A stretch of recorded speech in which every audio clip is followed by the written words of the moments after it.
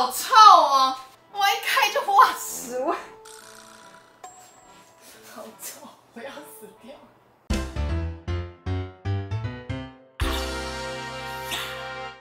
嘿，我芊芊呐，爱记起赞、搁起订阅，先刷介绍给你所有的朋友哦。大家好，我是美食水的芊芊。今天呢，在这个很明显是厨房的场景，就知道我们今天要来开箱东西了。今天呢，我们来开箱非常热门的一个题目，就是全联。是不是以为要来开箱全联最近新品呢？打击当然不是你想的这么的简单而已。今天呢，我们要来开箱全联社团传说中的美食，就是在社团里面非常热门，只要一有人发文，下面的楼就会盖的非常多的隐藏版美食。然后今天呢，我买的就是桌上这一些，我们就一兄弟一起开箱看看这些隐藏版美食究竟味道是怎么样吧？是不是很激动呢？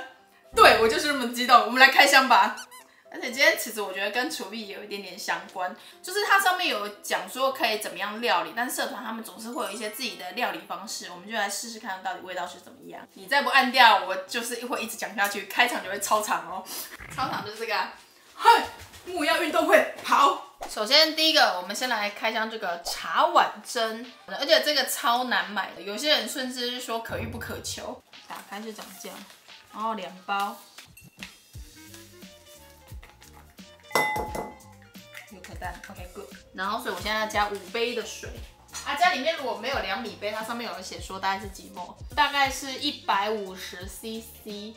哎，那我这样子5杯的话，150乘以5。24，等一下，150，哦700，啊，你已经算出来，为什么不告诉我？你们是不是都算错了？哎呦，这下得去吗？我的妈呀！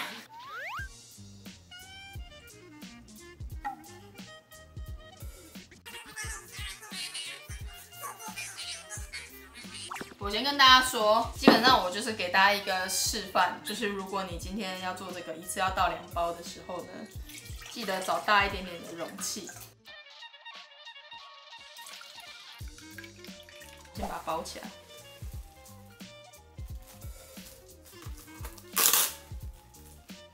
我们再一次。哎，见鬼！为什么这个侦探这么的麻烦？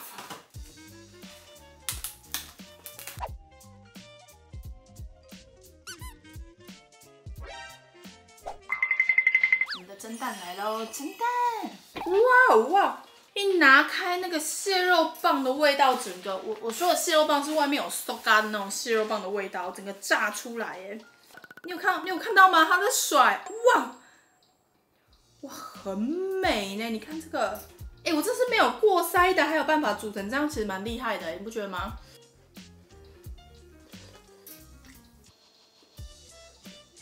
还蛮好吃的哎。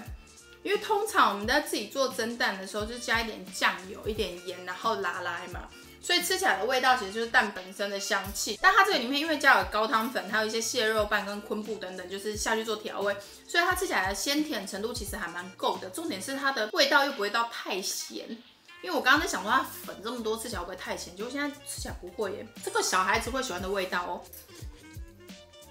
我觉得可以耶，你要不要吃一口看看？我是有觉得海味太重，就是它的鲜味，因为它那个昆布加蛮多的，还有蟹肉棒，这好适合配饭，怎么办？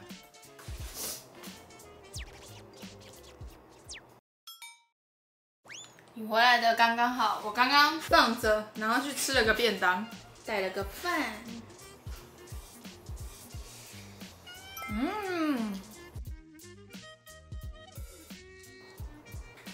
吃完了。我自己是属于尝鲜会回购的那一种，因为我觉得吃起来以价格来说，我觉得还 OK。但是它总共有3种口味，我今天是买到干贝蟹肉，其他2种口味不知道味道怎么样，大家如果有吃过，可以在下面留言跟我分享。这个要开的呢是极上海老，这个呢我看他1年前的文章盖楼盖超高，而且只要一有人 po， 反正下面都会超多人留言说超好吃的。它这个的话非常简单，它只要用气炸锅就可以了。来。我之前就有听过烤箱要预热，没想到气炸锅也要预热。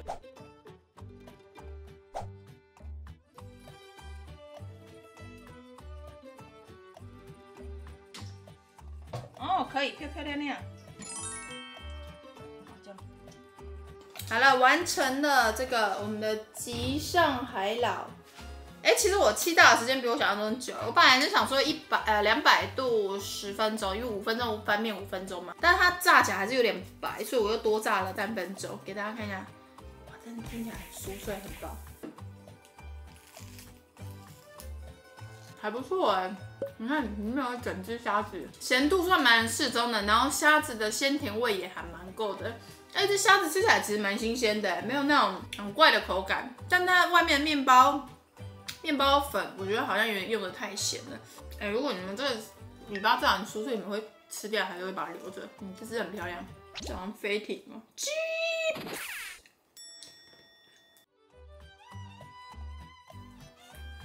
那么尝鲜可以回购看兴趣，但是我觉得 OK 可以吃吃看，我觉得味道虽然还 OK 的，以它的价格来说。下一样，接下来呢，我们来开箱这个披萨。其实不知道为什么，我好像除了去好事多或是家乐福会比较买那种美式的东西之外，我好像去全联不太会买这类型的。但是呢，因为还是社团里面大家很推荐的，所以我们就想说来开箱试试看。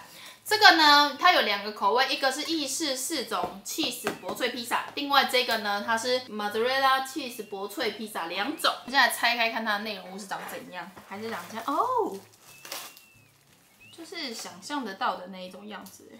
另外一个打开是这样哦，这个 mozzarella 它的番茄都跑到同一边了，我们再把它拨回去。我们把它各切一半，然后丢烤箱试试看，然后另外的丢微波试试看好了。桌子很乱，我帮大家收一下，免得大家觉得看了觉得哎呦乱七八糟。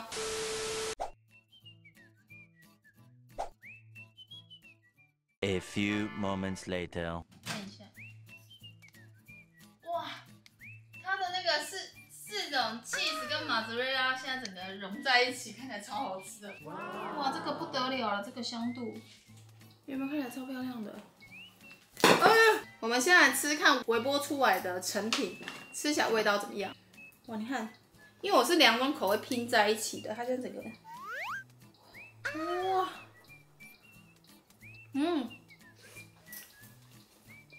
我觉得好吃而且它只需要，如果你们家里面只有微波也可以吃，它的罗勒放的非常的多，所以你在咬的时候，除了有那种番茄那种有点带酸的味道，然后还有cheese的香气之外，还有很浓的那种罗勒的味道。我前阵子看到影片说，他们外国人吃披萨其实是这样子吃。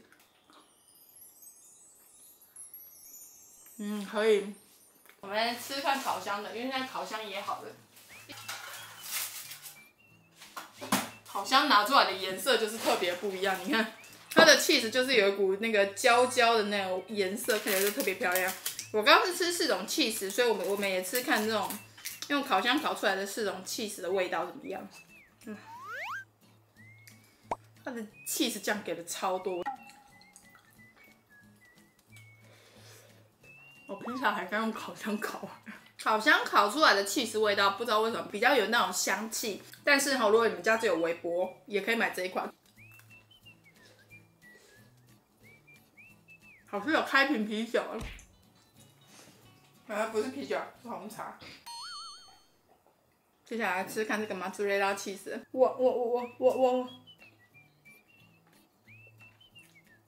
哇，怎么办？2个口味我都觉得蛮好吃的然后认真说起来，我比较喜欢mozzarella这个，因为它这个还多了小番茄的那个酸，所以它跟那个番茄本身的酸跟4种起司的那种，就是有一些cheese里面带酸是不太一样的。它的酸是又再更清爽一点，我觉得这个吃起来比较刷脆。然后4种cheese这个，我觉得上面完全可以你另外再自己加料。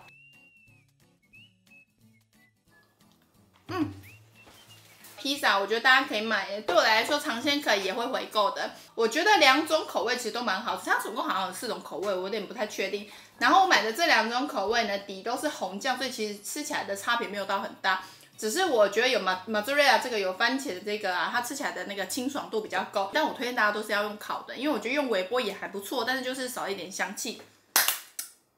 接下来要来开箱这个是原罐一家人宝岛辣丸。我跟你说，你在那个全联社团在找这个的时候，会发现这个超难买，算是可遇不可求的一个品项。它有4种煮的方式，它有蒸的，也可以用水煮的，也可以用气炸锅，也可以用电锅。我们先打开看一下它样子长怎么样好了。哇哦，它还有附这个蒸笼纸哎，而且它这个肉丸其实是小小颗的那一种，你看咸蛋超人这种形式。那我们就几个用气炸，几个用电锅蒸好了。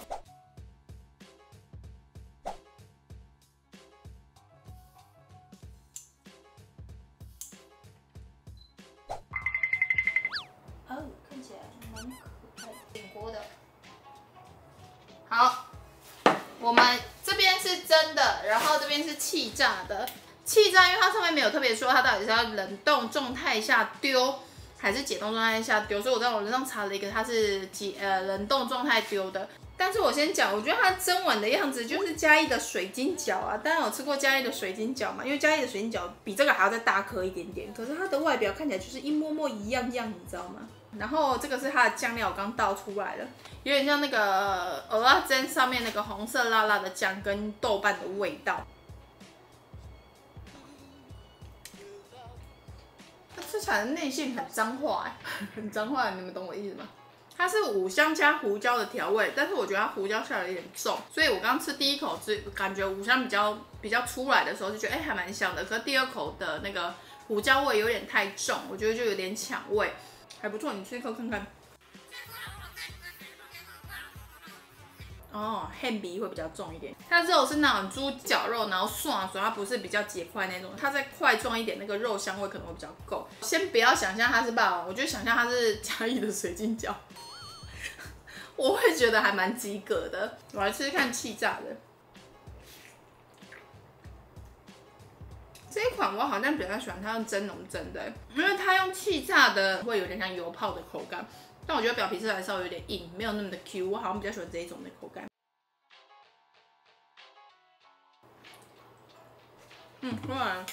我觉得如果以饺类来看它，我觉得算是及格。但以肉丸来说，我觉得就是有及格，但不到惊艳，它就是普通的肉丸。然后我觉得它的黑胡椒味道有点太重，对我来说，我觉得尝鲜可以。然后会回购的话，我今天如果真的非常想吃肉丸，然后买不到肉丸的话，其实我会买它。OK， 下一个来煮这个离港文富餛飩，然后它上面其实有特别说它是可以煮跟可以炸的，但我们今天就把它来煮成馄饨汤版。它里面的大小大概是长这样，就是一般馄饨的那种大小，然后这里有配一个胡椒粉，然后加一点油葱下去，看起来是不是挺美的？里面还有葱哎，给大家看一下，猪味蛮重的，因为我自己蛮喜欢那个猪味很重的东西，然后我室友是对于这个会比较 care 的人，所以我想说给他一个那个平均值，让大家来看一下，我觉得味道怎么样？不行，不能接受，自己咬了一口默默递回来。我觉得是 OK 可以接受，但就是猪的味道稍微比较重，但不到难以下咽。然后我觉得吃起来不到惊艳，我觉得就是普通正常的一个馄饨。吃完了，我觉得这一款对我来说，我觉得尝鲜可以。然后回购的话，我觉得可能会稍微想一下，但其实我会比较推荐大家，好像可以煮成红油抄手的形式，因为它其实里面的调味蛮重的，你再加一点点辣下去，我觉得应该会蛮香的。如果你口味上偏重，可以买买看，因为它其实算蛮重口味的。今天本来没有要开箱这个，但是这个据说也是很热门的品项，它是韩式的结头菜，然后庆尚北道。哦，打开看起来蛮漂亮的。好，看起来蛮脆蛮甜的，然后酸度也刚好，辣度也刚好，可以耶。但我看那个社团说它品质不是很一定，所以大家要买的话自己再斟酌一下。但我们买到这一罐觉得还 OK。最后一个今天的开箱是深坑臭锅。但是我跟你说，我刚刚在研究这个的时候，发现它有一个很过分的一个点，食用方式火锅没了，气死我了！我跟大家说，完全没有说它应该要怎么煮，它就只有说它的食用方式火锅要不要兑水，要不要怎么样都不知道。然后我看到最多人吃的方式呢，就是把全脸的这个辣味麻辣鸭血两个 mix 在一起，然后煮成一个火锅的形式。然后呢，煮成火锅的形式，但你就需要菜了嘛，所以呢，我就又多买了一盒这种这感觉应该会蛮大锅的，所以我们就是来煮看它，把它煮成锅的形式，看它吃起来味道是怎么样。哦，好臭哦！哇，我一开就哇屎味。哇！好，我们先来给它过个水好了，因为有些人说它味道太浓，然后打开应该要过个水。哦，太臭了，好臭，我要死掉！我现在不敢摸我的手，我的袖子掉下来，快帮我拉起来，我不敢用这只手吃臭豆腐。哦，我要哭了。哦，各位，不是我要嫌弃臭豆腐，我本人是非常敢吃臭豆腐的人，但是它的这个味道，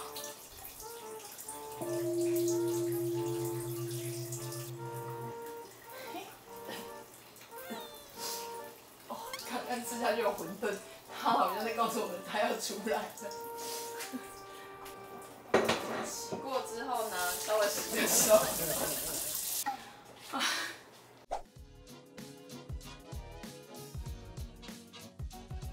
因为我不是有特别买一盒菜想丢下去嘛，但是我想说这个菜丢下去，我怕会干豆豆，所以我打算等下先把它煮鸭血跟臭豆腐先煮好之后，确定它咸度怎么样，再决定我要不要加。我们先赶快把这个碗洗起来，但臭到我讲不出话来呢，傻眼呢。哇，好臭，好臭！大家看一下，我刚刚在弄的时候，我觉得闻起来食意浓，但是呢，我刚刚就是把它加到麻辣鸭血里面啊，我觉得现在闻起来就是一般臭臭锅的味道，我觉得好蛮多的。然后给你看一下它的孔洞，它孔洞其实看起来还蛮细的，吃起来不知道味道怎么样。我觉得还算 OK 啦，你闻起来超级臭，食意有点重。但它吃起来的味道其实没有到很臭，就是我觉得香气其实算还 OK。但是我会建议大家可能切细一点，因为像我就是切剥有点大块，然后我觉得它的味道算没有到真的很入味，但我觉得它尾巴会有点反苦有一点苦味啊。我没有丢它的那个辣油的辣包下去，因为我怕那个辣度会太高，因为我自己是吃小辣的人。啊，这里还有2颗霸王，结果我就忘记它了。等它冷掉之后，很脏话霸王的。出来了。这个臭豆腐的部分呢，我个人是觉得算是正常。如果今天想要吃臭臭锅的话，可以买来试试看。豆腐的口感也算是，我觉得以臭豆腐来说算是蛮细致，它孔洞也还 OK， 就正常。然后算是可以吸汁的。但那个麻辣鸭血，我个人是会回购，因为我之前其实买蛮多次的。好，然后呢，今天呢开箱的就是全联的隐藏版社团热门的品项，不知道大家看完之后有没有对哪一个特别有兴趣，或是你个人之前吃过哪一个，你很想要大力推荐我，因为我没有买到。但先跟大家说，今天挑的隐藏版美食是属于讨论度比较没有那么的高的，就是要很认真翻你才会看得到的一些比较热门隐藏版的美食。然后我今天整个吃下来之后，我个人会回购的，我是茶碗蒸跟披萨。就这2个我自己会想要再去买来看茶碗蒸的另外2个口味，想要吃看它味道怎么样。然后披萨是因为它可以放蛮久的，然后你想到的时候就稍微箱烤一下，或是微波一下，我觉得还蛮方便，然后味道也还不差。那今天的影片就到这，非常感谢大家看我的影片，大家要记得点赞跟留言呢，因为像今天拍这个虽然感觉只是纯开箱，但其实我们也拍了快6个小时，因为就是你在煮啊，但是也是花蛮多时间，所以大家如果喜欢的话，记得帮我的影片点赞跟留言，再帮撒拉嘿。爱塞鲁，好啦，今天的影片就到这，大家晚安，拜拜。T 非洲，他怎么唱啊？他最近流行哒哒哒哒哒哒哒哒。